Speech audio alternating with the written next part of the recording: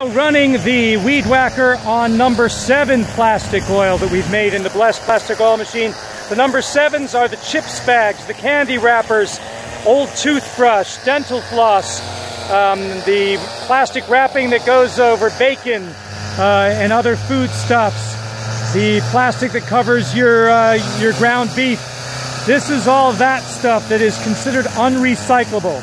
Up till now, we've been running the Weed Whacker on a plast oil that we've made from plastic number 2, high-density polyethylene, or HDPE, mostly found in bottle caps, and milk jugs, and detergent jugs.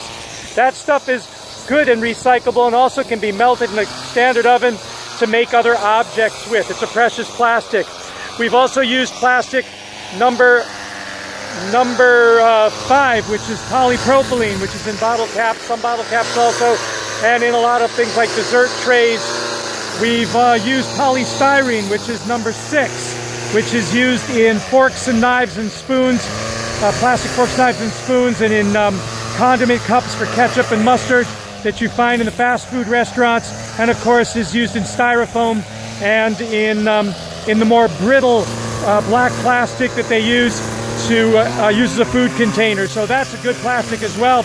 We've also run it on LDPE, that is plastic number 4, and that's low-density polyethylene, which is plastic bags, stuff like supermarket and shopping bags. We did that earlier today.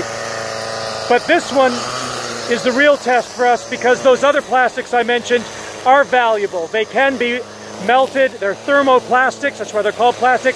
They can be remelted into new objects.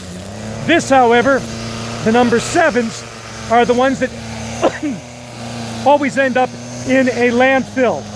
And we don't want to do that, so we're seeing if it can be useful at all. It is smoky, not the best solution, but when you don't have any fuel, it's better than putting it in the ocean for sure, which is where most of it is ending up. It doesn't go to landfill.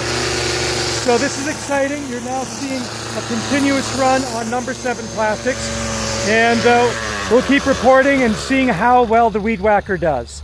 So for Solar Cities, the Rosebud Continuum, and the Patel College of Global Sustainability, I'm T.H. Culhane, this is Tom Camacho, with our first successful run of a Weed Whacker on number 7 plastics, those chips bags with the Mylar. Mylar, incidentally, doesn't become part of the plast oil. It is left behind in the plastic to oil machine as aluminum. That's an aluminized plastic, and that's what that shiny surface is in your bags. And that just remains behind as like an aluminum foil that we take out of the machine. So it's not that we have a problem turning it into oil, but it's a very dirty oil, it's very dark, and we wanted to see, will it work? And I guess it is. You want to fire that thing up one more time? Yep. And don't forget to wear your masks when you're in public.